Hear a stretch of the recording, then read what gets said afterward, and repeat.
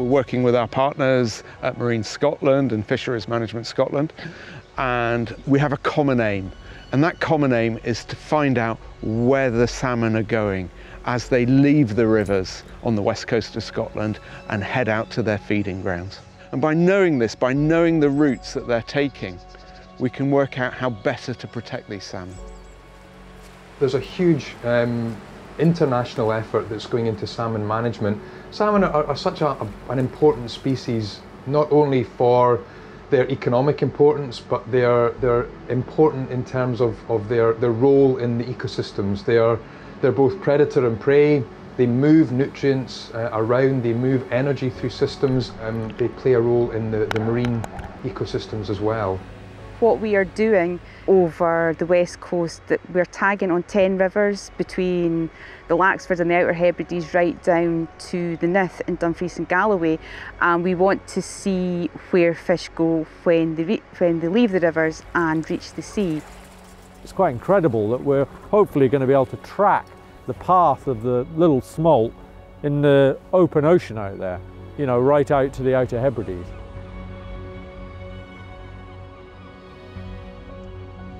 The deployment plan tomorrow is leave here at 5 AM. It's a 4-hour cruise to get to where they start to go over the side, and then basically we're just going to keep going until everything's deployed.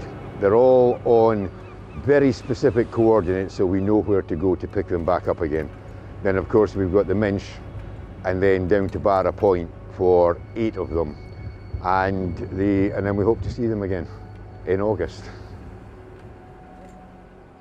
We need to know the routes of salmon because on the west coast it's a rapidly developing marine environment. Over the last 50 years we've had the growth of the aquaculture industry, and in more recent times we've had renewable energy putting in more and more facilities out on the west coast of Scotland. And we need to make sure that all of that infrastructure is in an appropriate place. We've been looking at fish farm applications, for example, for years now, saying, you know, whether we approve or whether we have objections on whatever grounds.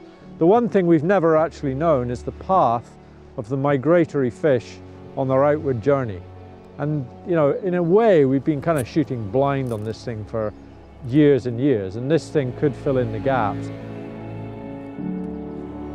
So what the receiver does is it picks up those fish migrating past when the fish have a tag implanted.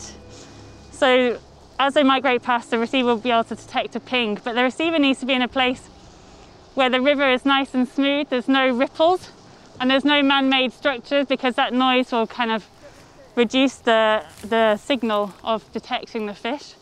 So where you put it is quite important, and also it needs to have a broad range so that if a fish swims by, it's not going to be missed.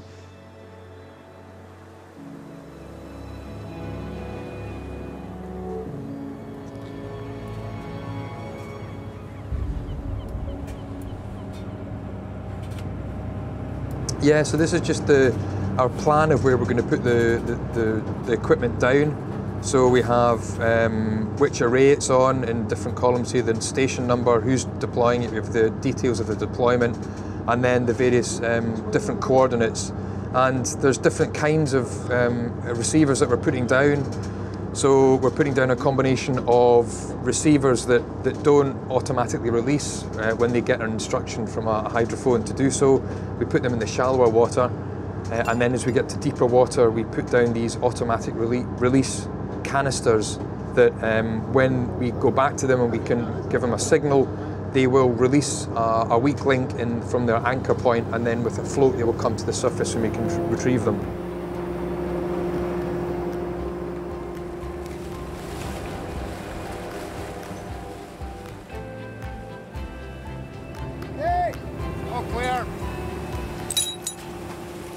We've come together in this project to better understand the coastal distribution of salmon smolts so that we can better protect them moving forward. The next step is to determine how salmon are actually using this by looking at their swimming behaviour in sea, and that's why we're tagging them. From there we'll be able to improve the models that are being developed, which will then in time feed into the planning system to be able to better protect wild Atlantic salmon. Each of the fish that are tagged in the rivers are given an acoustic tag that has an individual signature. It has its own set of pings that come out, so it's individually identifiable by the receivers. So the receivers that we're putting out have got a range.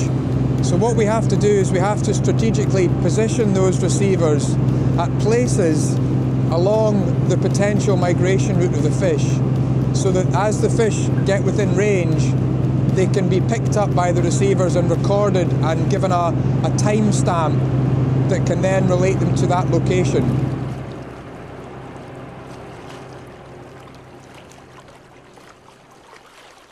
The smolts at this time of year, April, May, are heading out to sea. So what the parr do is they turn silvery and they start to migrate towards the sea. So they're all going downstream basically. So what we need to do is to set a trap to catch a downstream migrating fish.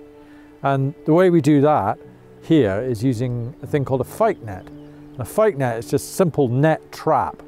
When we position it in a place where the smolts get funneled into a narrow channel, and the fyke net itself has wings on it at the sides, and it goes into a funnel, and then the funnel reduces down to a collection chamber at the back. And once the smolts have entered the trap, they can't turn backwards, so they all have to end up at the collection chamber at the back. And that's really how we trap the downstream migrating smolts.